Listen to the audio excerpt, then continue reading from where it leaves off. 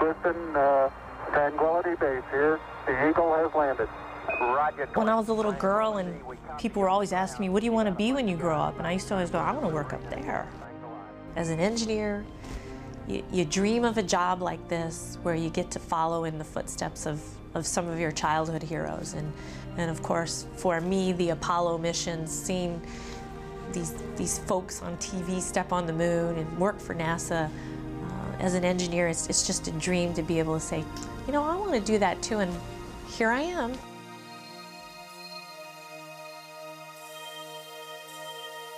Only a dozen Americans have kicked the dirt on the lunar surface. It was a bold and dangerous engineering achievement driven by a political agenda. The Apollo program was important because it showed that we could leave our home planet and visit an object like the moon. However, what we want to do next is learn how to live and work off of our home planet on another planetary surface, like the moon. By developing this capability, we'll be able to know how to go throughout the inner solar system, which has many important destinations, both for science understanding and also may have economic importance for not only our generation, but for future generations.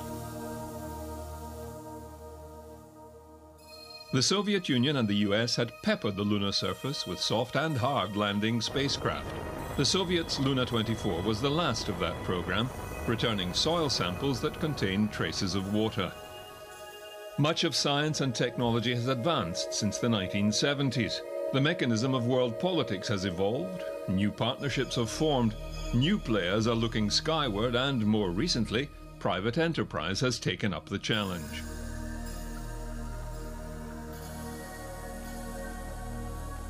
With the faintest of inklings that there may be usable water on the moon, a forensic focus has turned to the southern polar region. Scientific programs in the 90s refocused on the moon. Japan was the first to revive lunar research and only the third nation to achieve lunar orbit with Hi-10 on a dust-collecting mission.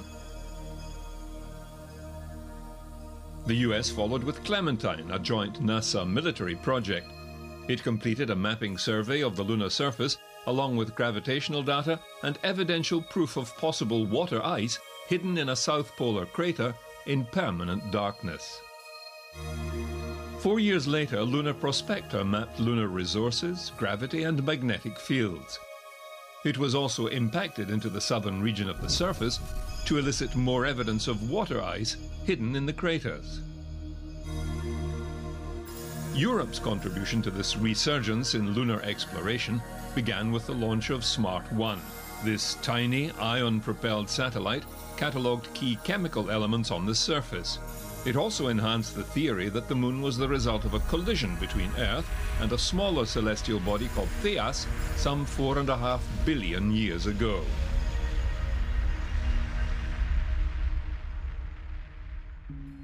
Japan's second probe was Selene, better known in Japan as Kaguya. It continued extensive observations of the lunar crust and also carried the first high-definition cameras into lunar orbit, giving us a clearer picture of the rugged surface. Another proof of capability, this time by India. It also carried a NASA mineralogy mapper and an impact probe. It played a key role in the confirmation of water hidden in the southern lunar pole.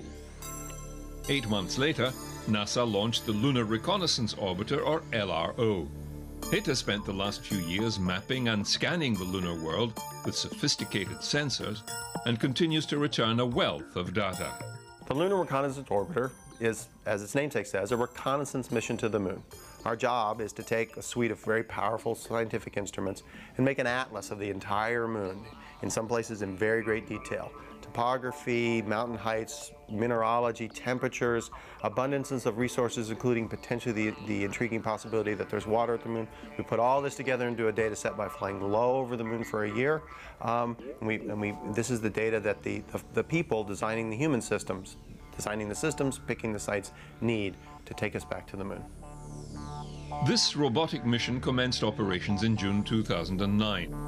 It was hoped the suite of sensors would fulfill several scientific goals, not only for the Moon, but as a framework for understanding planetary processes throughout the solar system.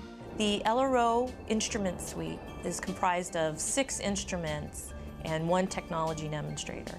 And they are geared towards providing us a variety of data sets ranging from a thermal map of the Moon, global topography, and most importantly, looking for resources like water ice on the Moon. The entire suite should provide more of an atlas as opposed to a map, so that we know where to go on the Moon, where to have the safe landing sites, and where to put things like lunar outposts in the hopes of having human exploration in the near future.